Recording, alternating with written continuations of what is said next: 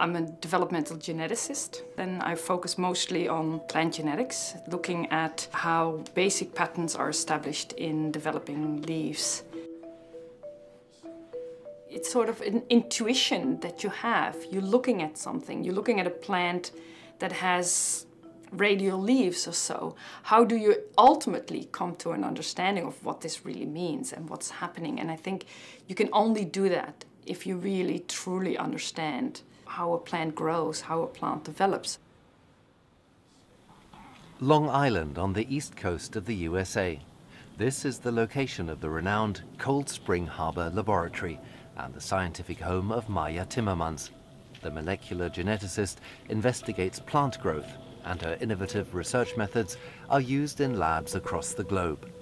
Her institute has already claimed 8 Nobel Prizes, including one for research into maize mutation, one of Timmermans' focus areas. By looking at these mutants and by looking critically at them, you can infer information about how this might work in the organism. It's the information of the plant itself that says a lot. And so it's an intuitive understanding of what you're looking for, and then the phenotype that you obtain, how this informs about indeed what the plant develops. Attention is focused on a small plant, Arabidopsis, thailcress, which is one of the classic model organisms used by plant geneticists. It lends itself to studying the development of leaf cells. The cells on the top of the leaf act as light traps for photosynthesis. The bottom ones deal with gas exchange. What makes this feat possible?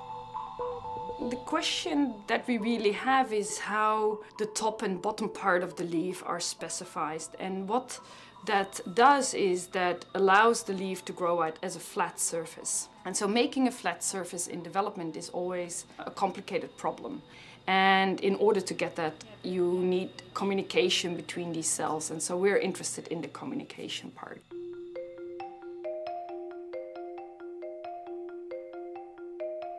In order to understand how cells communicate, researchers induce mutations at the plant's growth points. Interference results in abnormal growth habits. Under the microscope, you can observe, for example, how thailcress loses its ability to develop properly on the top and bottom of the leaf. The mutant trichomes grow underneath instead of on the surface. By looking at these mutants, trying to get then from the mutants to the genes that are mutated in these cases, we can identify key players in this process of setting up the top and bottom side of the leaf. This development process is driven by a stem cell niche at the leaf base, which contains a kind of control center for plant growth. Timmermans has even discovered particular signal molecules at this point. Small interfering RNA molecules. Unlike the large messenger RNA molecules, the small RNA are not responsible for producing protein, but for blocking it by specifically silencing the genes. What we discovered is that small RNAs, these are tiny RNAs that are able to silence genes that they have homology to.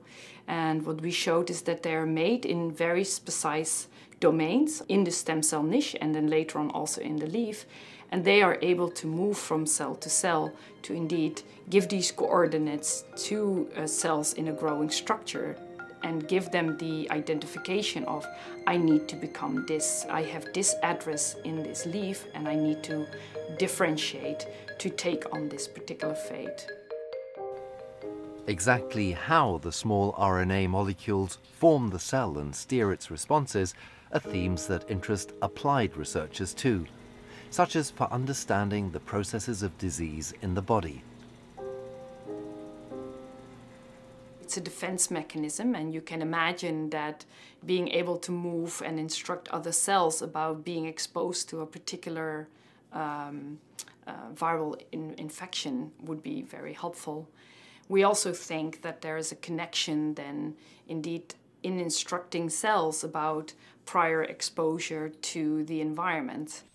Knowing how a plant adapts to its environment and regulates its growth is also of relevance to agriculture. To discover how to increase the yield of useful plants like maize, for instance. And this is based on basic research in genetics. I still do maize genetics myself. You're really interestingly involved with the work that you do. You really look at these plants in depth to see for things that are giving you the phenotype that you're interested in, because you will find lots of mutants, but you want to be specific in your question. The propagation of maize is still done manually. The geneticist isolates the male and female flowers to prevent the plants from pollinating themselves.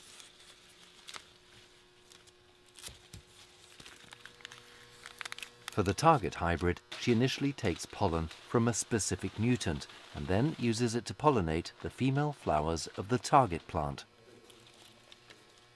The corns produced by the maize cob are later sown. The advantage of maize is that it is a classical genetic mechanism. And the other advantage of maize is, as opposed to Arabidopsis then, is that it really has a very large meristem. This is the stem cell niche.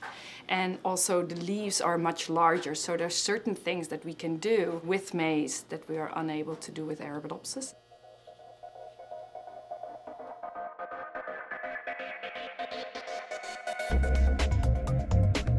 Living close to Manhattan is just fantastic.